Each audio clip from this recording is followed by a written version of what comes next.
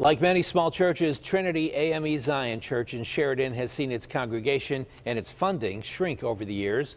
Recently, though, things have been looking up. More people have been attending, and the church has again become a cornerstone in the community. But as Royce Jones reports, the church is also having some struggles and needs the community's help. From housing community programs to more than doubling its population over the past year, there's always something new happening here at the Trinity AME Zion Church in Sheraden. But the building, however, is very old and is in desperate need of repair. Joshua Walker, a traveling pastor, took his assignment at Trinity AME Zion Church about a year ago. So when I arrived, I saw a church with potential. And that's why we have the slogan, winning the future one family at a time. But potential was not the only thing this church had. It also had $80,000 in debt, which has just been paid off. It still has a leaky roof, water damage on the ceiling, no HVAC system, and cracks in the windows, which also happen to be rotting away.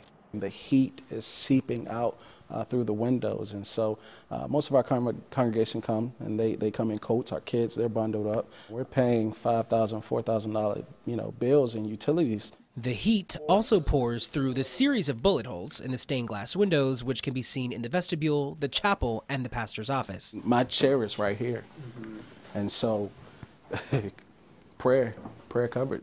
The building was built in the 30s, and few upgrades have been made since. The congregation was gifted the building in 2008 because the previous one folded.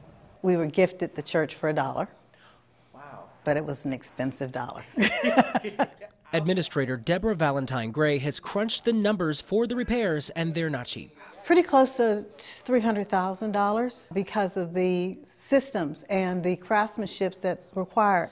Starting with the windows, the church is now launching a campaign online to help pay for the restoration, which will include fortifying them with bulletproof glass. There will also be plaques on the windows with the names of those who donated. The church hopes to have some of these fixes done before next winter to avoid a disaster like they already had this past winter in their annex building where the pipes burst, causing flooding. And for more information about how you can get involved with this church restoration, just go to KDKA.com. In Sheraden, I'm Royce Jones, KDKA News.